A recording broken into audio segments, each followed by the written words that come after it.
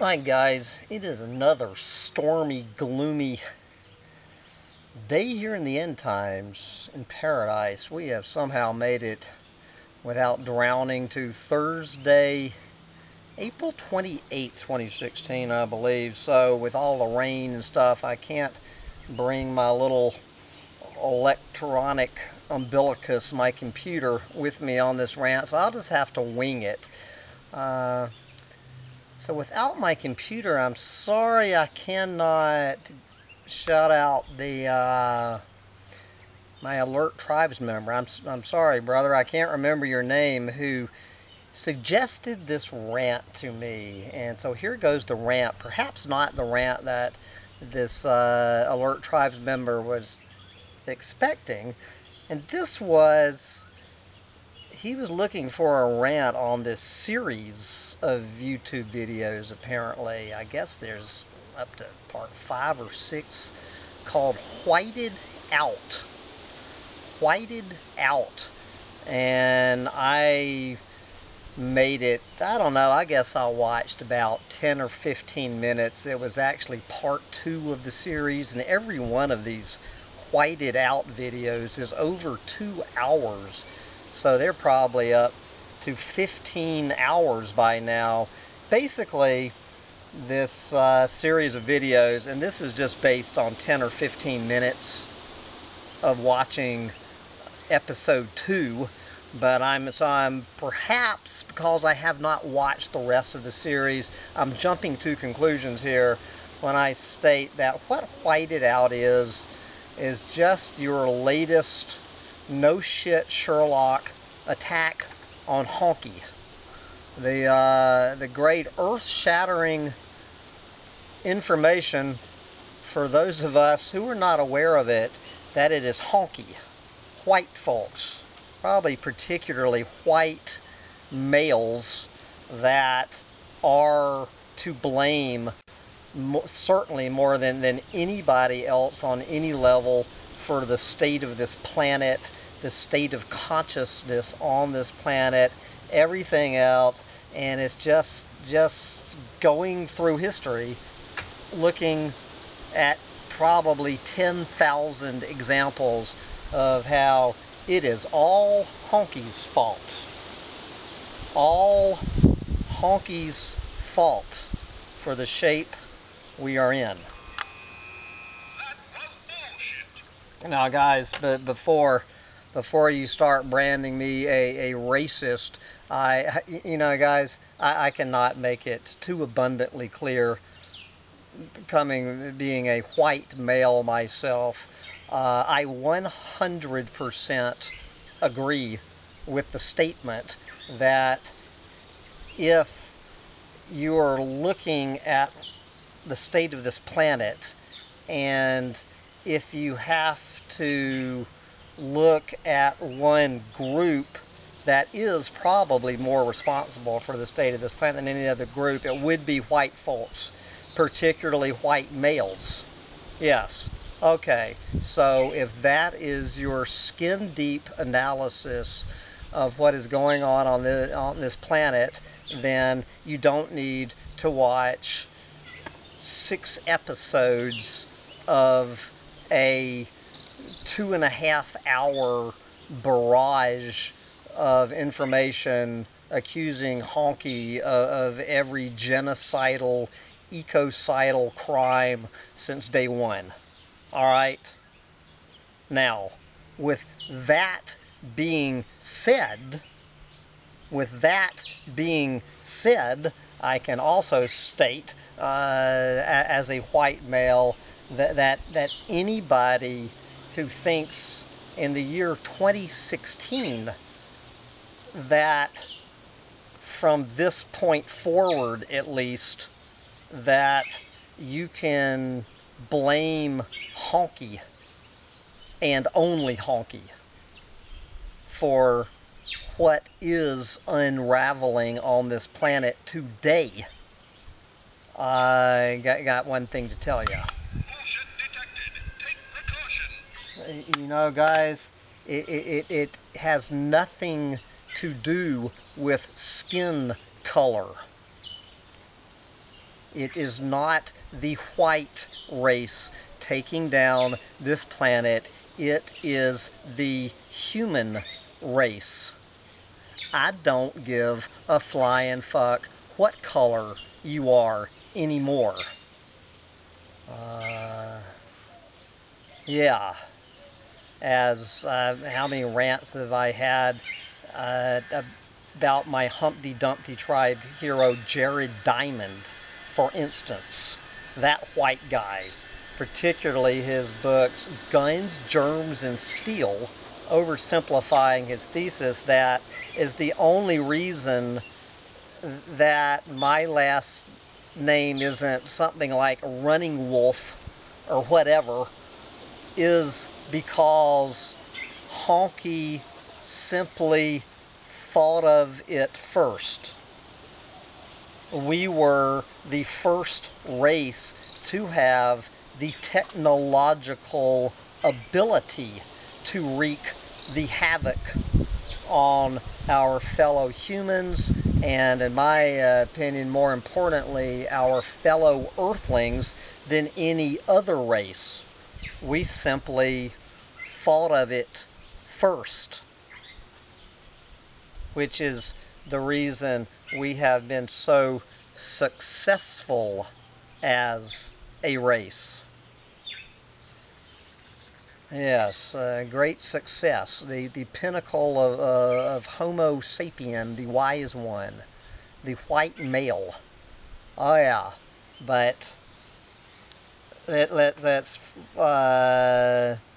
just flash forward a few centuries from the invention of guns, and I think it was the yellow race actually that invented gunpowder. If I'm not mistaken, didn't the yellow race invent gunpowder? We'll talk about the yellow race, the yellow horde, in a minute. Flash forward a few years, particularly, well, as long as we're talking about the yellow race, flash forward to about 1978. When Richard Outhouse Nixon and Henry Kissinger, those two white boys, pretty much handing off the baton to the yellow horde to take over where we left off. So those races that we were unsuccessful in, and just completely wiping off the face of the planet, we taught them everything they know today about taking over the white boy model, as every single race on this planet falling all over themselves in a race to learn everything about everything from genocide to ecocide that Honky has to teach them. You know? And just, I only watched 15 minutes of this. I'm only going to address two of the topics that I listened to for a few minutes. Of course, there is the slavery argument. Apparently, listening to this whited out video, that white folks are the only people who have ever owned slaves, and the only people who have ever been enslaved are black folks. Anybody who thinks that white folks are the only people who have ever owned slaves in the history of humanity got one thing to tell you. And I suggest you go over to Indonesia, perhaps. I'm just throwing out Indonesia to look at modern day slavery on fishing ships. The little brown slave owners owning the little brown slaves. And this inconvenient truth about slavery. Take it from this old southern white boy whose great-granddaddy, apparently great or great-great-grandfather of mine, killed by his slaves. Who do you think the slave traders, the white slave traders in America were buying their slaves from in Africa? Do you think that it was a bunch of honkies from Europe invading Africa, going in there with their guns, germs, and steel, invading the jungles of West Africa, rounding up slaves and putting them on the ship? Does anyone have some delusion that it was Honky who originally caught the slaves? We have to have a little historical reality check. It was the other African tribes who had the technology, the superior ability to round up the slaves. It was the black slave traders on the African end of the equation who were going out into the jungle or wherever, into all these villages all over there in Western Africa, rounding up the slaves. Okay? Probably killing, no telling how many, in the process of enslaving their black brothers and sisters, and then selling their black brothers and sisters to Honky. They were the ones bringing the slaves to the slave ships. I think Randy Newman has an ironic song about this very thing I'm talking about. I wish I could remember the name of that song. And of course, while I'm thinking of great ironic songs about white people, would be White Boys by Terry Allen. If you have never heard the song White Boys by by Terry Allen, probably somewhere in this series, whited out, the single greatest song ever written about white people. We're white boys. If we see it standing, we gotta knock it down.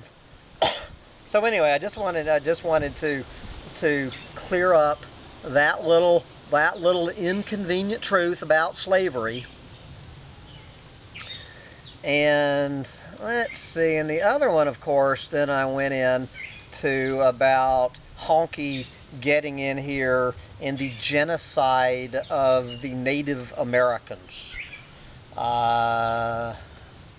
know, where we get into this whole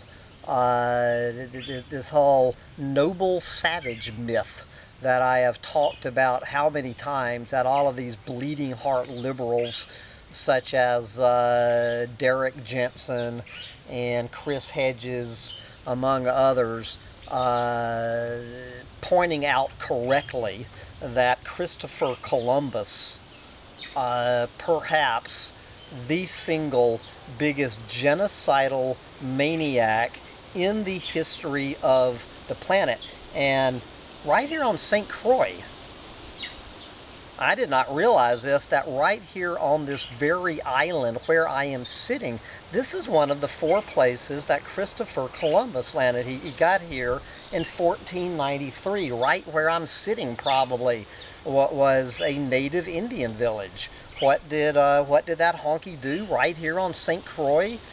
In 1493, he pulled his ship in, he got off the ship and started killing people. You know, anybody denying that that honky Christopher Columbus was one of the single biggest genocidal maniacs in the history of the planet got one thing to tell you.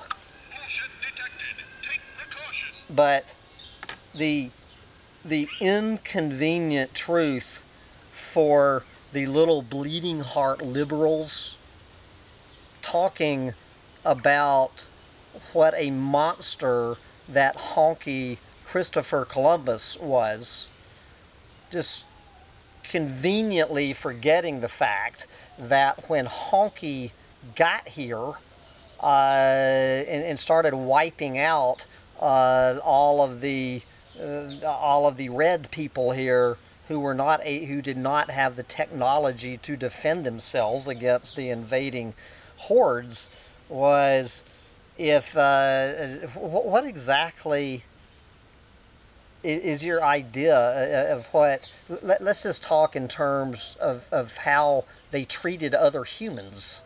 I am quite sure that all of these tribes just lived in absolute, just blissful peace and harmony, and that there was no intertribal warfare thing. That's the Aztecs. The Aztecs. There you go. The Aztecs. There's a bunch of goddamn pacifist peaceniks. Jesus. And then of course now at least the 15 minutes that I've watched of this thing didn't get into the whole. They were talking about just the genocidal aspects of Honky.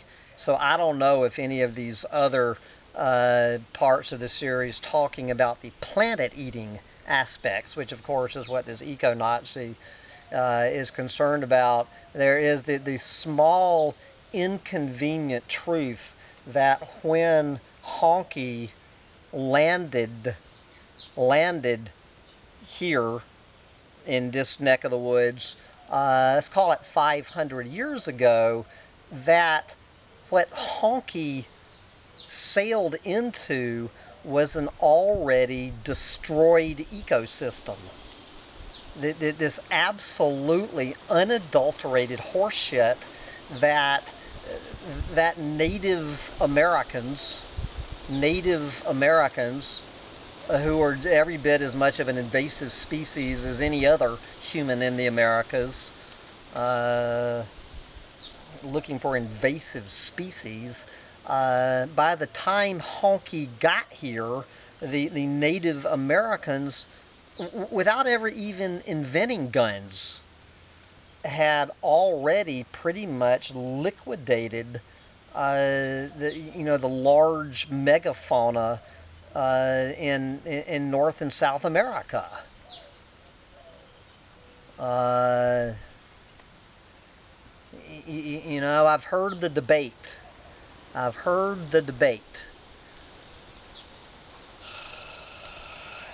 You know which side I fall out on.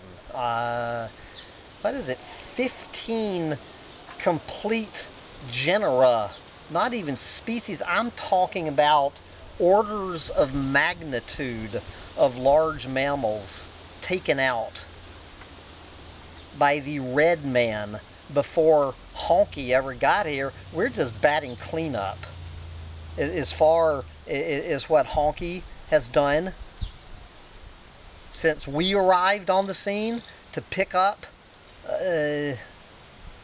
where the noble savage left off.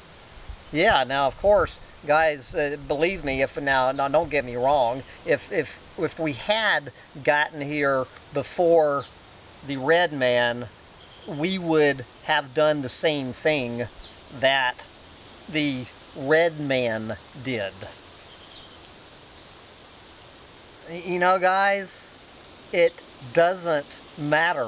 Wherever humans, I don't give a shit what color they are, and this has been proven over and over and over and over and over again in the archaeological record, that whenever humans arrive somewhere where there were no humans before, what you see pretty much overnight is the earthlings that were not part of the human race that live there before took it in the short and curlies. Look at Madagascar. Look at New Zealand. Australia, before the Aborigines got there. You know? And now, of course, you don't even get me off on a damn African rant. Oh yeah. Oh yeah. There's a bunch of peace-loving, easy on the earth folks. Our black brothers and sisters over there in sub-Saharan Africa. Yeah, there's some real peaceniks. What percentage of the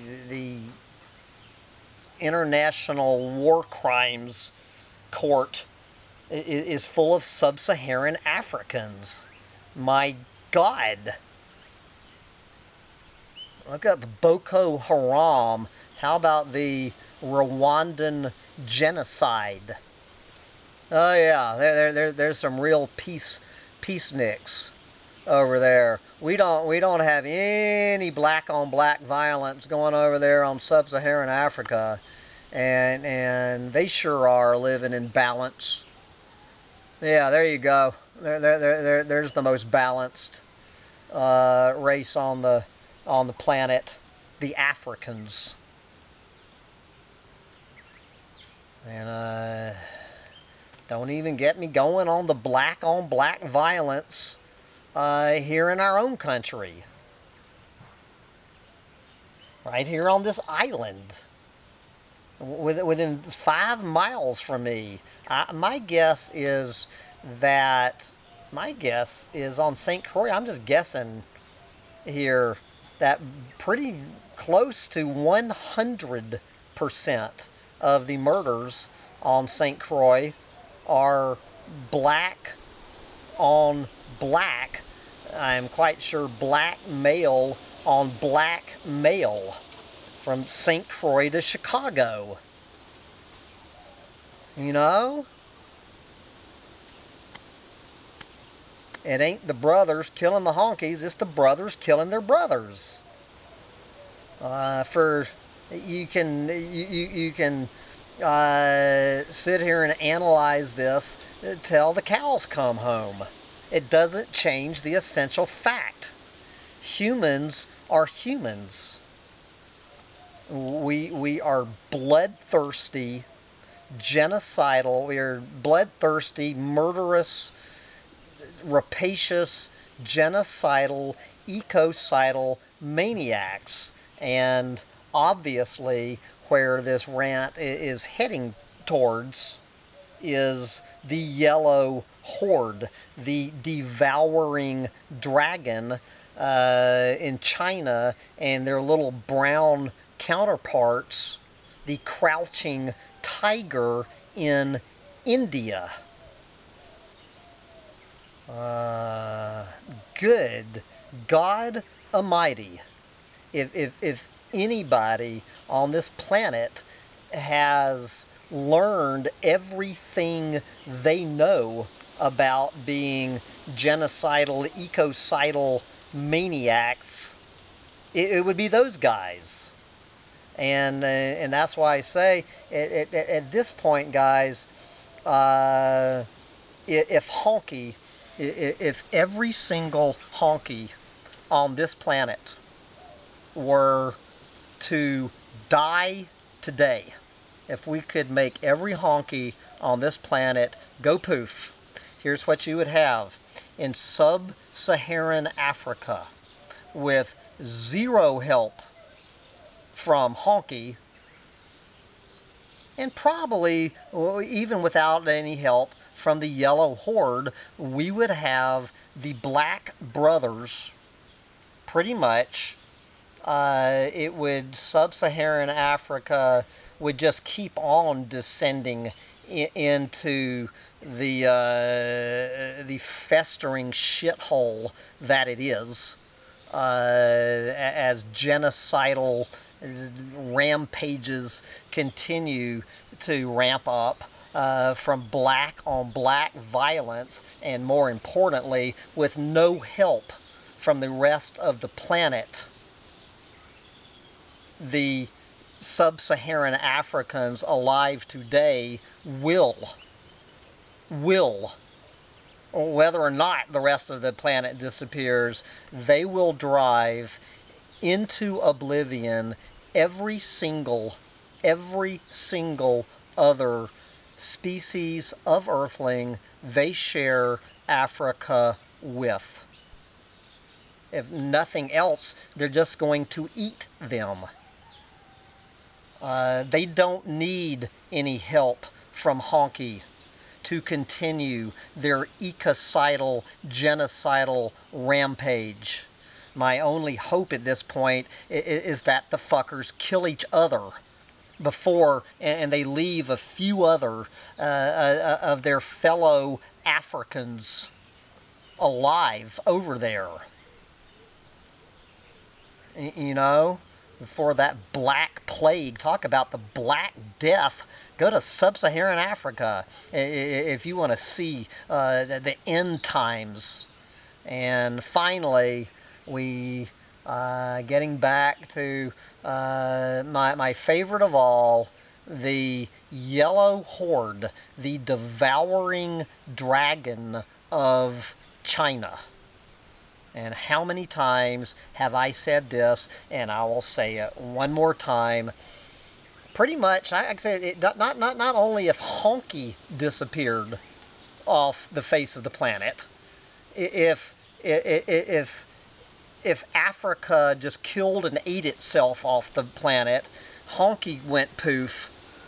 The yellow horde, the devouring dragon of China, with no help from the rest of this planet from this point forward, and going back to 1978, again, thanking those two honkies, Richard Nixon and Henry Kissinger, the devouring dragon will take down this planet. So yes, Honky has passed the baton to the yellow horde, and smoke 'em if you got 'em. I don't give a shit if you're white, black, brown, red, yellow, or pink and purple polka dotted. If you're a human, you have in your DNA bloodthirsty, genocidal, ecocidal maniac. It is the human race taking out this planet. I think I've made myself pretty clear on that one. So I will wrap up today's rant and what? I'll figure that out, what sort of genocide and ecocide your all bloodthirsty Honky can inflict on this planet today. I think I'm gonna probably go take out a factory farmed pig. Is where I'm headed. Bye, guys.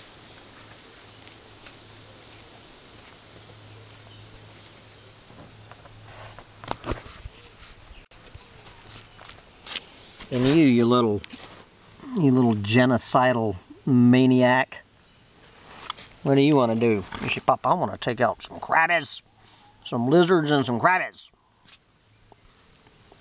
Bye, guys.